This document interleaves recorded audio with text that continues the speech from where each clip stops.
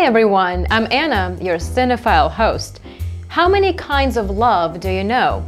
Have you ever heard of unrequited love? Unrequited means one-sided affair.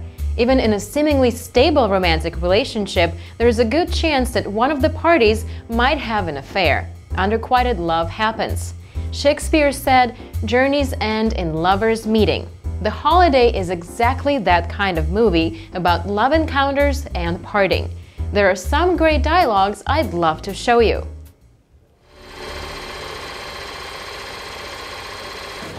You know, I never realized how pathetic you are. Really? Oh, God. I'm so aware of it. Oh, they always know just how to get us, don't they? He knows whenever he wants to come crawling back into your life. Actually, he has made some small comments like that recently. He hasn't exactly come right out and said it, but he's... Iris Simpkins, a society columnist for the Daily Telegraph in London, has long been in love with co-worker Jasper, though he is seeing another woman.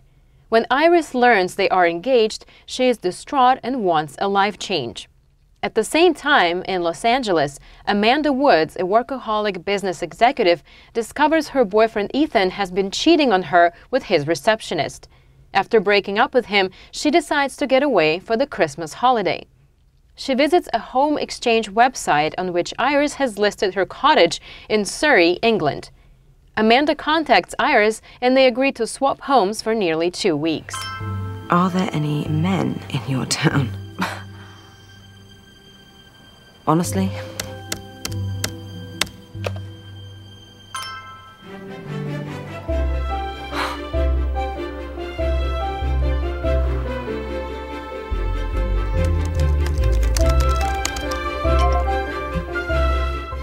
The night Amanda stays in Iris's cottage, Iris's brother Graham knocks at the door, thinking Iris is home, and asks to spend the night as he often does after drinking at the pub.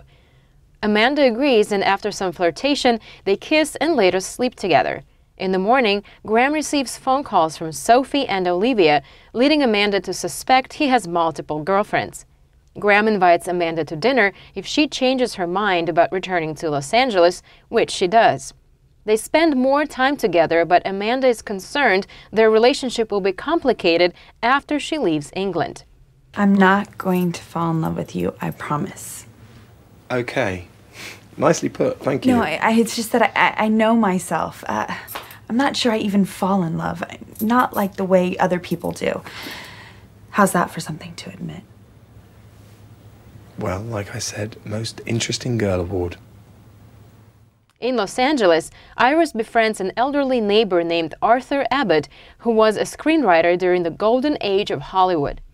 Arthur notes that Iris's relationship with Jasper is not serving her well and suggests movies to watch with strong female characters in hopes she can acquire gumption and self-confidence.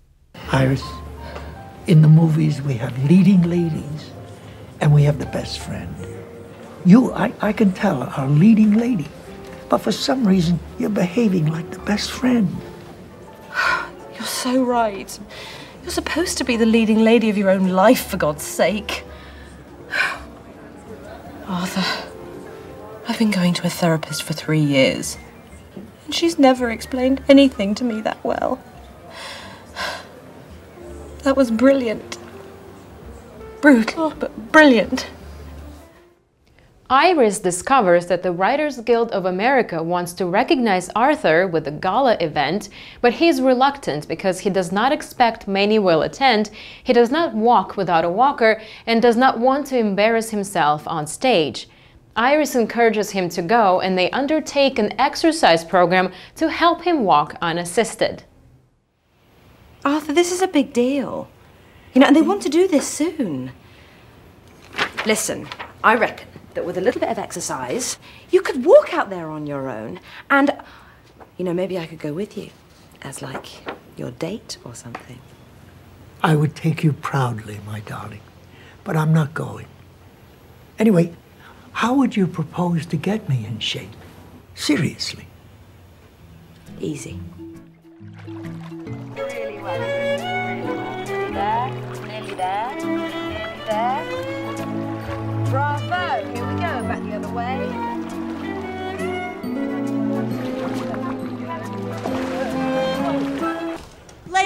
gentlemen, Mr. Arthur Abbott. I'll take you up, Mr. Abbott. I'll do it.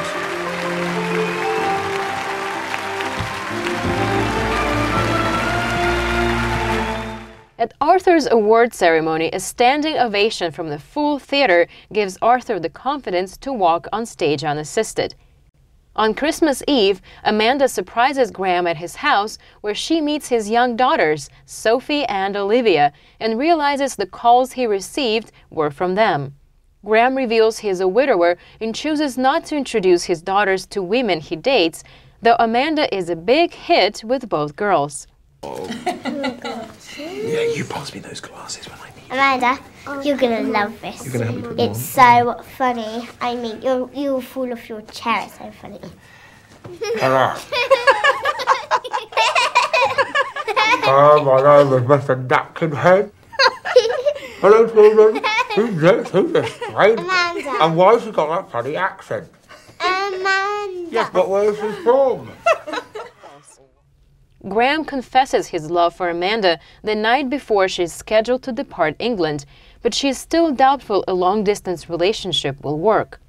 On her way to the airport, she realizes she also loves Graham and eventually reunites with him at the cottage. Amanda says she has decided to stay to spend New Year's Eve with him, and they embrace. At Graham's house on New Year's Eve, Iris and Miles celebrate with Amanda, Graham, and his daughters.